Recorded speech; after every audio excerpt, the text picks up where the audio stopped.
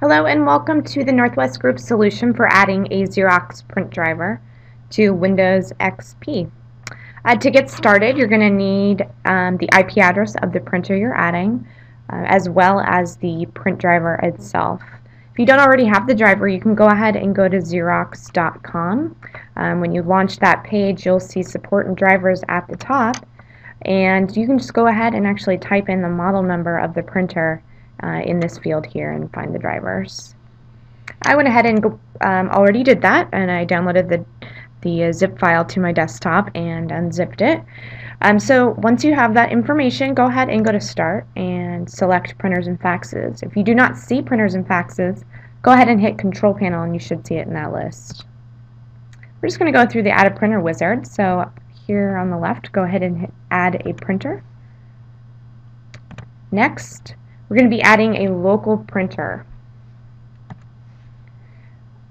On this screen, go ahead and hit Create a New Port and go to the drop-down box and choose Standard TCP/IP port. We'll choose Next, and we're going to create the port. We're going to need the IP address of the printer, so go ahead and type that in this field. And hit Next once you've done that.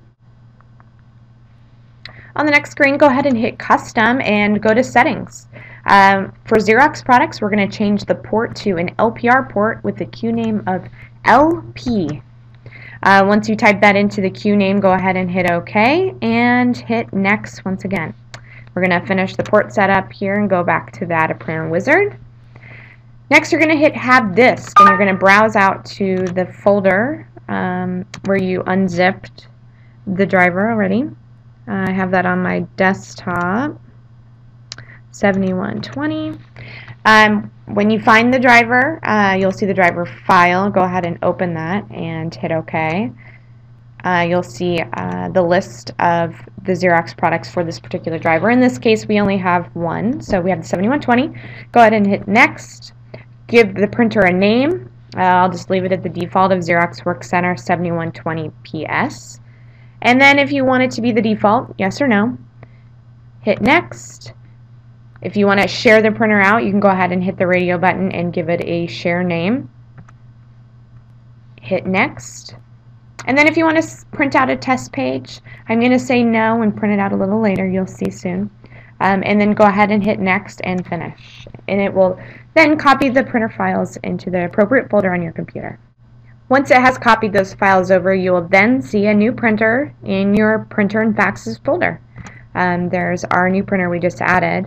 I'm going to go ahead and right-click on that printer now and go to Properties and check to see if the configuration is correct. If you have a finisher or additional paper drawers, you're going to need to take this step as well. I'm going to go ahead and go to the Configuration tab and go down to Installable Options. In this case, my finisher output tray should be set to Office Finisher LX, and you'll see the image below change to show my printer. Go ahead and hit OK and Apply.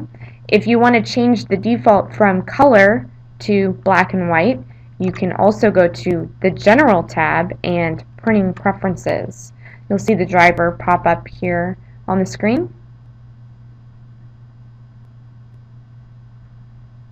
I'm just going to go up to Color Options and change this from auto color to black and white. This way, anything I print to the machine will come out in black and white unless I come in here and tell it otherwise. Go ahead and hit OK, and then from here I'm going to go ahead and hit a print test page and test my printer.